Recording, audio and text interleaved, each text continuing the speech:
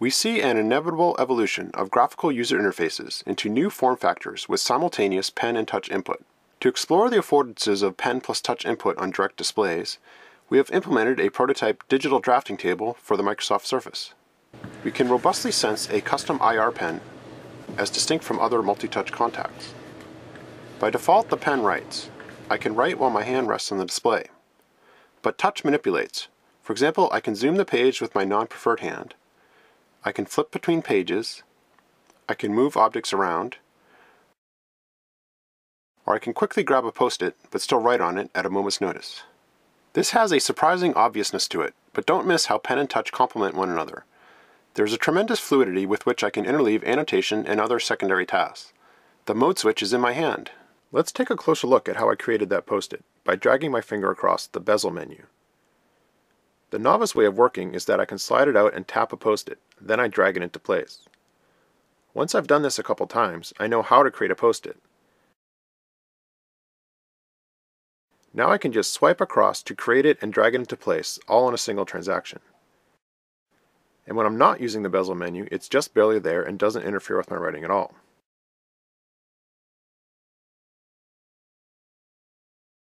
A dual-page view affords exploration of book and page-centric interactions with pen and touch.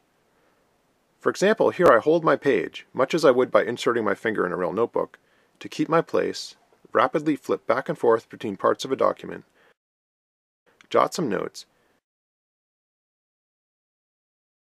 and return to my original page, all in a quick sequence of interleaved touch-pen-touch interactions.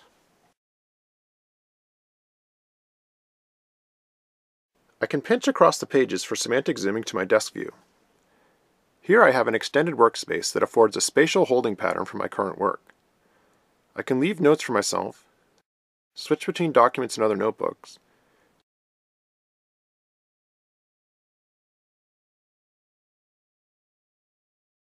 go back to full page view, and so on. Even split the screen views by doing a half pinch. Next, we explored how the expanded input vocabulary afforded by the combination of pen and touch can give new tools. I can copy a photo by holding it and peel off a copy using the pen, just like pulling Silly Putty off of the Sunday comics. I can tap select a number of photos and staple them together by holding one and tapping on it with the pen. That photo becomes the representative one for the entire stack. I can turn my pen into an X-Acto knife by holding a photo and crossing it with the pen. Both the cut and the surround fall onto the work surface, just like they would when cutting real paper. Or if I cross a photo using my other finger instead of the pen, I can tear it in two. If I hold the photo in place with my thumb and forefinger, I can use it as a straight edge.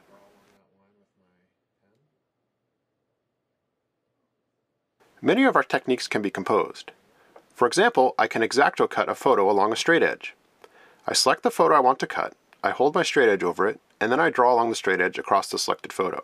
This composition of techniques is possible because tapping provides a way to define a collective scope of more than one object, and because holding phrases together multiple pen and touch inputs into a single chunk that the system can interpret as a unitary command. We have also experimented with using touch as a handle for in-place commands. If I tap the display, it produces a finger shadow. If I ignore the finger shadow, it disappears in a couple of seconds. I can pull on the dot to expand an accordion menu with additional commands. Here, it is natural to use my finger to smear colors on the display. Gradually, I rub all the ink off my finger. I can hold my current pen stroke with my finger to transition to digital tape drawing. This allows me to fluidly intermingle freehand sketching, straight lines, and smooth curves, without ever moving my hands away from the locus of interaction. Finally, I can use a photo as a brush effect for the pen. Let's pick a semi-transparent highlighter, as that's a good way to demo this. I hold a photo and brush on the page with the pen. While I continue to hold the source photo, each successive stroke is interpreted as a common set that together map onto the same photo. This simple technique can produce some fun and unique effects. We have seen how pen plus touch input on a direct display affords a design space where the pen writes, touch manipulates, and the combination of pen and touch gives new tools. A number of simple pen or touch actions such as holding, tapping, dragging, and crossing can be composed in a phrase structure delineated by the muscular tension of holding an object or state that affords a very rich design space of interactions. All this can be done without using a button on the pen, or without any permanently visible UI that detracts from the user's focus on the workspace.